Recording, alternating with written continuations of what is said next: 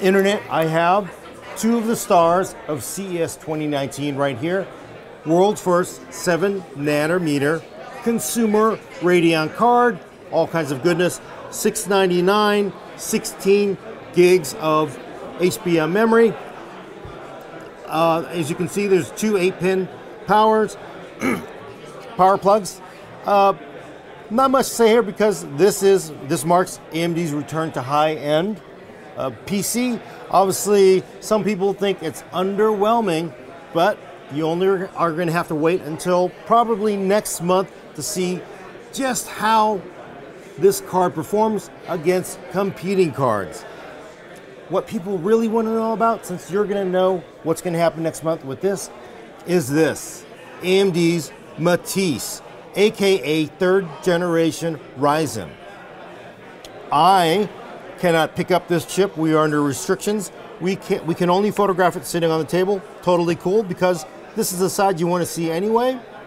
As you can see, there is the I/O chip. It has the memory controller, has PCIe, all in this. This is a 14 nanometer part, and it's hooked up by magical Infinity Fabric to this 8-core well, 8-core cluster. I think it's an OCD or something that they're calling it, but 8 cores, I/O chip. It's a chiplet design. Why is this not built on 7 nanometer? Well, some things really don't need to be on 7 nanometer, so you can do it on 14. Great, you save some money. Some things actually run better on 14 nanometer. The important thing is these cores are 7 nanometer. And because it is 7 nanometer TSMC, AMD says we can just get all kinds of crazy efficiency and crazy performance out of it. And if you watched the keynote this morning from Lisa Su, you saw this chip pull dead even with a Core i9 9900K. AMD, though, is playing its cards very close to its chest. It did this with Ryzen, it did this with Threadripper, it does it with all of its chips.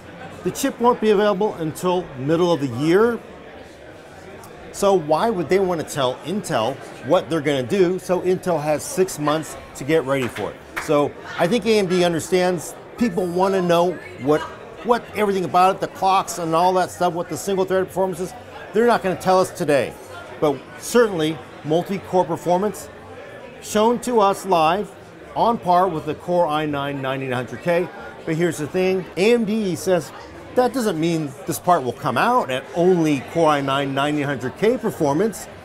We got a lot of time, we just got the silicon back. Maybe we tune this up.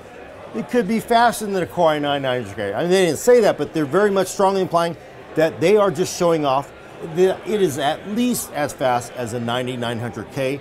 You could expect that it may be well north of a 900K in performance. And of course, the internet conspiracy right here. I see it. You see it? It's right there. Just like the face on Mars, there is space. In fact, Lisa Su, I will read you the quote. Some people may have noticed the package. On the package, some extra room. There is some extra room in that package, and I think you might expect that we will have more than 8 cores. Yeah, so Lisa Su herself has pretty much confirmed it. We're looking at it. It's got room there. Holy smokes, folks.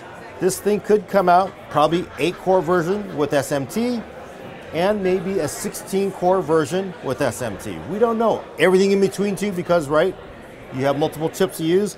The other big news is first consumer CPU, first CPU with PCIe 4, all in this package here. The cool thing is AMD's policy of not leaving motherboards behind will still be there. If you have an existing AM4 motherboard, you open it up, you put in your Matisse after you flash the BIOS, you boot it up, you'll get PCIe 3. And some motherboards that do validation, you will get PCIe 4. If they don't validate it and they say, well, we want you to buy a new motherboard, you're going to have to buy a new motherboard to get the PCIe 4. But I'm going to imagine we're looking at 16 PCIe 4 lanes, which is basically like 32 PCIe 3 lanes. And remember, AMD actually, I think, has another 4 built into it. You're going to think, well, I need all this for the GPU. Radeon 7 actually is a PCIe 3.0 device. If you got a frowny face, it really doesn't matter. We're not pushing all the bandwidth. of PCIe by 16 for graphics. A lot of the PCIe that you're going to get from by 4 is really going to go towards storage.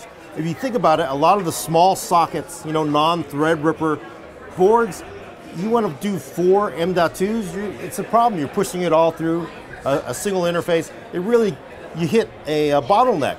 So once we get to by 4, you could use a lot of that extra excess PCIe lanes for storage to run 4 PCIe M.2 drives and not hit that same bottleneck you might with PCI 3.0. So again, AMD says this is due the middle of 2019, which to me might indicate June. They don't say, but the cool thing about that, folks, is it gives you 6 months to guess what clock it'll run at, how many cores it'll have, what cooler it'll come with, and how much it'll cost. So enjoy the next 6 or 7 months, folks.